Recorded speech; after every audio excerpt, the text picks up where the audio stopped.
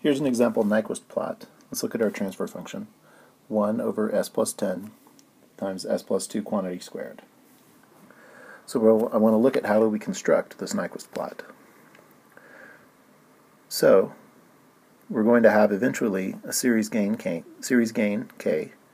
and the feedback loop will be a unity feedback loop. So the gain k is going to be before the controller, and then our feedback is going to have a gain of -1. So for what range of k in real numbers is the closed loop controller stable? So let's look, for example, at what happens as we take some frequency omega and take that omega and make it to approach 0. So then we substitute 0 in for the omegas in the transfer function, take the absolute value, and it's 1 over 40. So 1 over 40 is the gain at omega equals 0. The angle is 0 at omega equals 0. So you can see this by checking that the sign is positive. So we have 1 over a positive value. So that's an angle of 0. So as we let omega trend to infinity, we see that we have 1 over infinity, so the gain is 0. And the angle is 1 over j infinity times j infinity squared. I'm being a little loose with the notation here and the concept of infinity. So this works out to be 1 over minus j infinity. So minus j is an angle of -90, but it's in the denominator. So this gives us an angle, GOL, of 90 degrees as omega tends to infinity. So where is g of j omega only real? This is going to tell us where we cross on the left-hand side of sigma equals a negative number and j omega equals to 0. Sigma may also be a positive number. Okay, so let's check where is g of j omega real. So now we take our original transfer function, g of j omega, and I'm going to multiply through the denominator.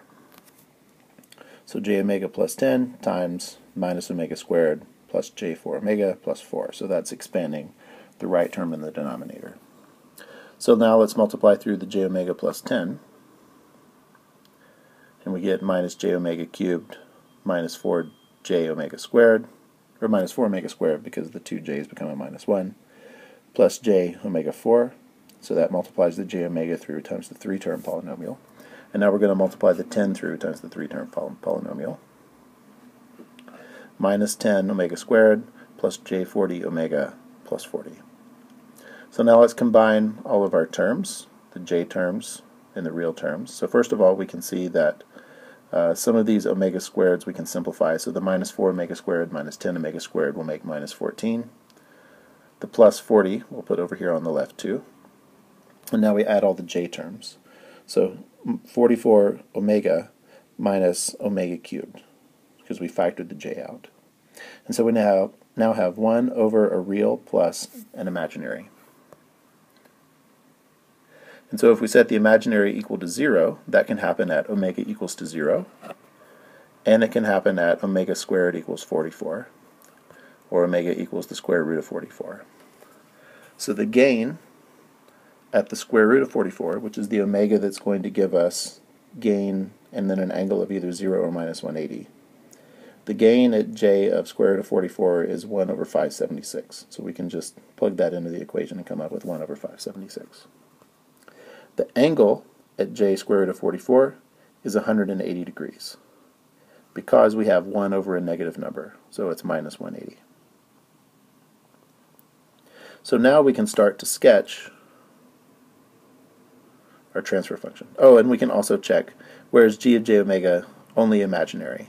Right, so I'm going to actually skip that part. Okay, so now let's sketch the Nyquist based on the values that we've already come up with. So we know that as omega tends to 0, we have a gain of 1 over 40 and an angle of 0. So that puts us at this point. We know that we will also cross the real axis at minus 1 over 576. So when this happens, we know that our angle is minus 180.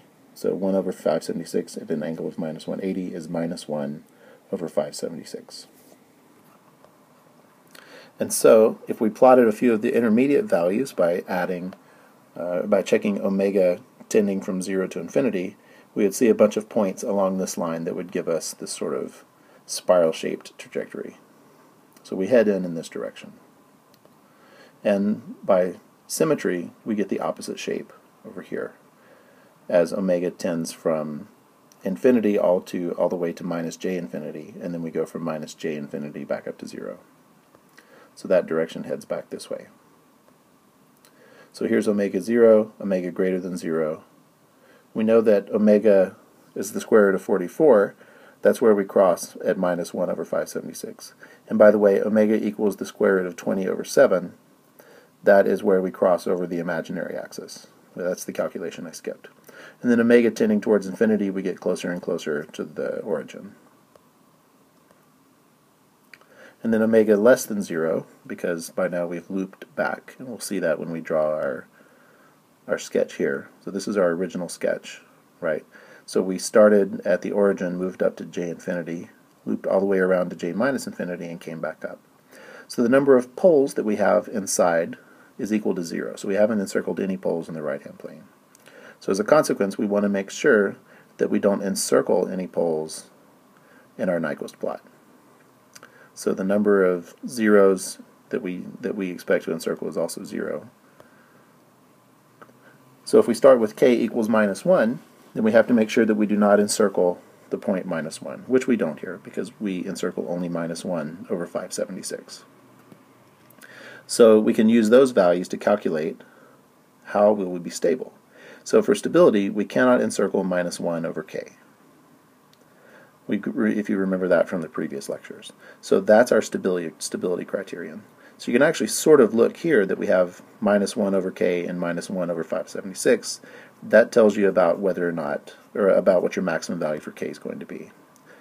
So minus 1 over 576 has to be greater than minus 1 over k. And as we change the value of k, the point that we cannot encircle is going to move closer and closer to the origin. But we also have to make sure that minus 1 over k is not looped by 1 over 40. So we could choose other gain values that are sort of over here, right? We could choose gain values over here, but that would also result in instability for some of the system, for some ranges. And so we have to make sure that minus 1 over k is not encircled by this loop found in minus 1 over 40 as well. So when we look at both of these, we can reverse minus 1 over 576 should be less than 1 over k by removing the minus signs. And then that inequality will revert again. So k has to be less than 576 after we divide through by the inverse of each. And likewise, k has to be greater than minus 40. So that is our stability criterion. Minus 40 less than k, less than 576. So that gives us all the values of k in the real numbers. If we were just looking for k greater than 0, then we would have 0 less than k, less than 576. But the problem asks for all k in the real numbers.